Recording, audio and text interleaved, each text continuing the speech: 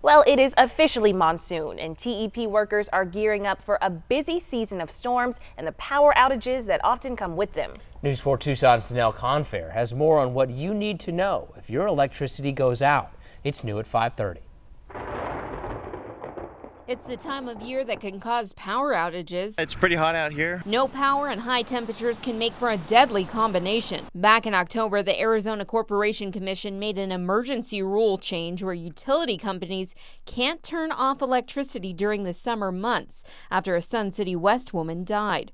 Her power was cut off after she was short $51 on her monthly bill. Tucson Electric Power supports the commission's decision. Even before the commission issued this emergency order, we had voluntarily already stopped disconnecting customers for non-payment. TEP works throughout the year preparing for this time of year. If there are power outages, we want customers to call us right away.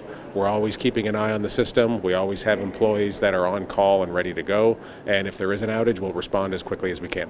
As for customers who might not be affected by an outage but have trouble paying, if you have a question about their bill, or if they're having trouble paying their bill and they need to work out a payment plan, call and let us know. We have programs in place that might be able to help them.